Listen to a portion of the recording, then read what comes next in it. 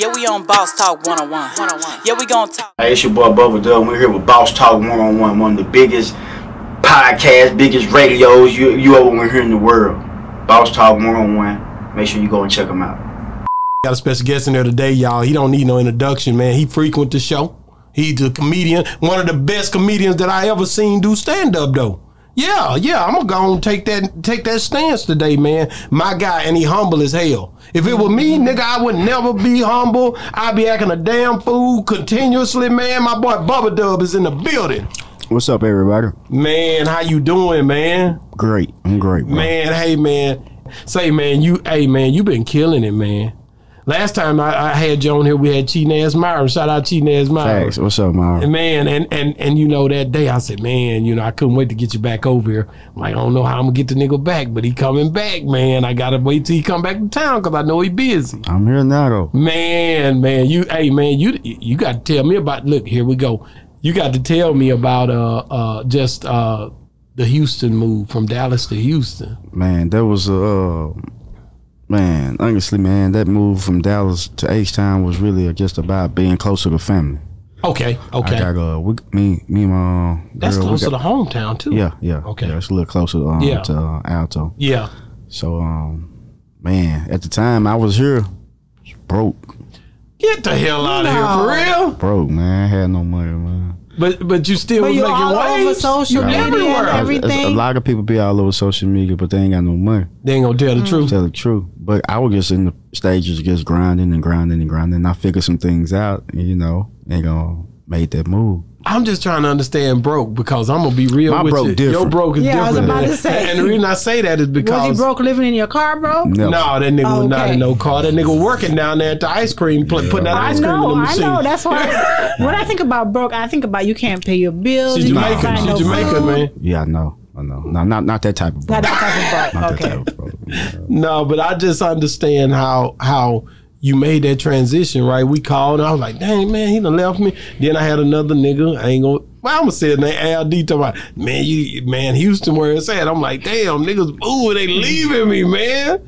Man, your show it'll do crazy in Houston. Yeah, everybody going. I was like, man, nah. And it had seemed like it was back to back because you moved and Seco moved and everybody was. Everybody moved. Was moving. Smoothie moved. Smoothie, like all Everybody at the same left time. me, man. No, man.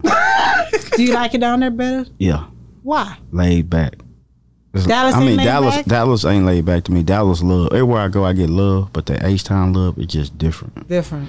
Like Dallas, they love me, but they'll rush me, get aggressively. H-Town, what's up, dude? I see you, baby. I like the laid back approach because I'm growing, and you never know people's intentions. You know, so H-Town is a little bit more laid back flavor for me. Okay. But don't get it twisted. I love Dallas too. Dallas was home too. But I just like H-Town better, just for security reasons. See, even when you think about it too, because I remember he would always tell me, even with the music, their music was always slower. You know, the screwed up, all of that sort of stuff. Compared to Dallas, it was always like fast, the boogie and all of that. We want to party. Down there, is just more like. Yeah, His music slow, man. Slow. Everything. The music slow, you know, but everything's still the same though. Houston, Dallas, they horses still thin, nigga, motherfucker. You know what I'm saying? Ain't shit changed. And traffic. Which one has the worst traffic? Shit, H-Town traffic. H-Town traffic worse? Stupid, man. No. Yeah, it's stupid. But everything in H-Town is like 15 minutes away. Yeah, pretty much. I mean, you can't lose either or.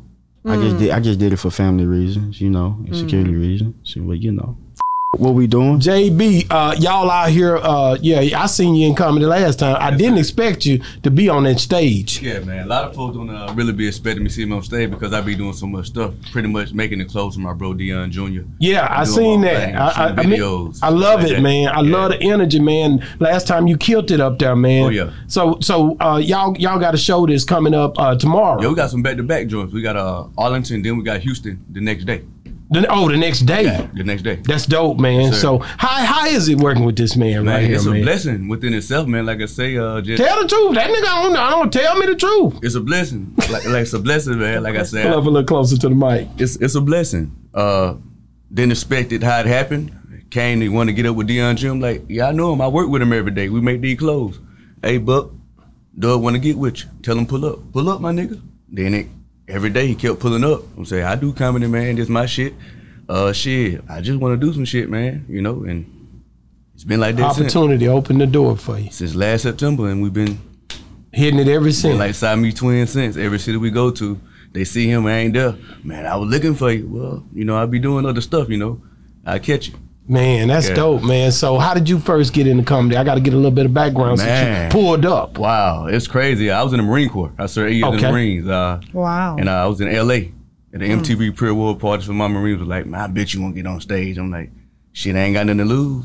Got up there, I got booed by some sissies. And it was crazy. Did people think you were funny before that? A lot of people did, but they didn't seem to think I was funny that night.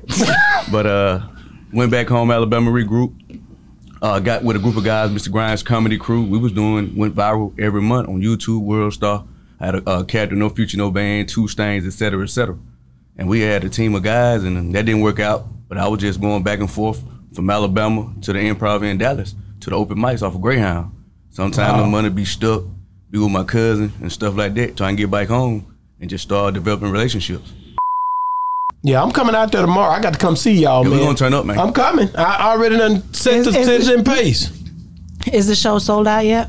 Almost.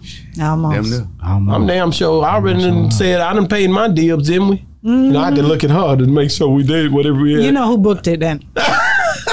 Boss lady.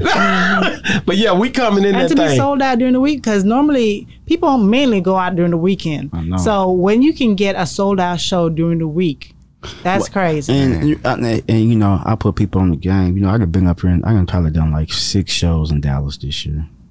So you know, it makes it hard when you come back like that. Yeah. Because you know, it just, you know how people is, man. I just saw him 3 months ago and I get it. Because normally I want to come back 6 months. But I just got a new management team. I got the same manager Michael Blackston got now. Okay. So, you know. They gonna work, huh? See, that's why I asked you, though. Yeah. That's why I asked you about, you know, if you're going to have new content. Oh, most definitely got it. What's that little boy be with him that we had on the show? D. Ellis. D. Ellis. Yeah. Is he there tonight? No, tomorrow he ain't coming. I got another guy called. That's my nigga, though. I love D. Ellis. Shout out to D. Ellis. I got Piper the Comedian. He tough. Okay, he tough too. Yeah, Piper tough. I'm not hearing no females. What's up about that? Let me get to that because I got two. Okay. Get him, Bubba, dog. I got two. Okay. I got two females. I got C. Rich from Dallas and I got Tony G from Mississippi. That's dope. Young protege I'm trying to bring up. And they good. Of course, they coming on there with you. They got to be good. And then, you know, Thursday night, I got Keisha Hunt. 998 sound. Damn, you know, that's one thing. So you have 2 shows? Yeah. Tonight and tomorrow? Back to back like the Rockets. Well, tomorrow and tomorrow and Thursday. We're moving like the Beatles. So any show I do now, just to put the world on notice, any show I do, it's going to be a female on it. Wow. That's good. That's dope. Got to. You know what would be cool? I'm big on that now. Do anybody do kids, like, comedy, like... Yeah, I'm pretty sure. It gotta be. You know what I mean? Like you bring up like a teenager, like somebody like really young. It was Lil J that did that. Yeah, Lil J did that. Shout out to Lil J that didn't come up that day, nigga. You remember what I'm talking about. And C. James told you, nigga, that Boss Talk was the next damn thing. So, no, I'm here. That's my boy. C. James and him, they out of Arkansas. Okay. But, you know, you got, like, for people who don't know, for most comedians, it take them a year or 2 years to come up with new material. I constantly come up with new material every show. Wow. So, you know, you might meet some comedians, they might work that same material, 10 years? 10 years, they work the same material. Yeah, we on Boss Talk 101. Yeah, we gonna talk.